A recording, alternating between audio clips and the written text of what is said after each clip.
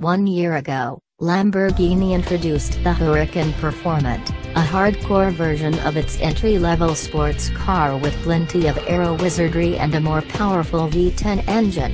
This year, the company is rolling out a convertible version called the Huracan Performante Spyder. As far as the oily bits go, the drop-top version is identical to the hardtop with a 5.2-liter naturally aspirated V10 serving up 630 horsepower, 640 PS, at 8,000 revolutions per minute and 600 Nm of torque at 6,500 revolutions per minute. Along with a 7-speed dual-clutch transmission and all-wheel drive system, the car will hit a top speed of 325 km per hour. However, the 0 to 100 km per hour time is now 3.1 seconds rather than the coupe's 2.9 seconds, largely due to the increased dry weight of 1,507 kg. The coupe is 1,382 kg. When compared to a Huracan Spyder, the higher performance version is 35 kg lighter by comparison.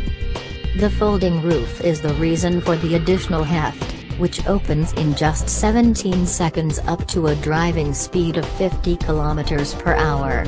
There's also a powered rear window that acts as a windshield when closed, along with 2 movable fins that are deployed out of the roof casing when the roof is down.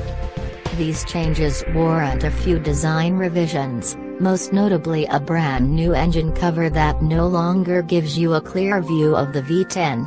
With just a soft top, there is now additional rollover protection present to keep occupants safe. Lamborghini says the fancy aerodynamic package known as Aerodinamical Lamborghini Attiva, ALA, isn't compromised in the interest of open-air motoring. So, you'll still get all the benefits of variable aero load, aero vectoring during high-speed cornering and Lamborghini's Piattaforma Inerziale (LPI) system.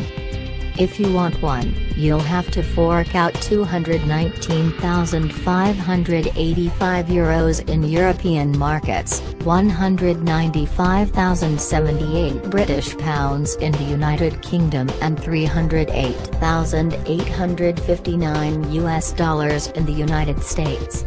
Deliveries are set to begin in summer this year. For more updates, subscribe MotoGuru.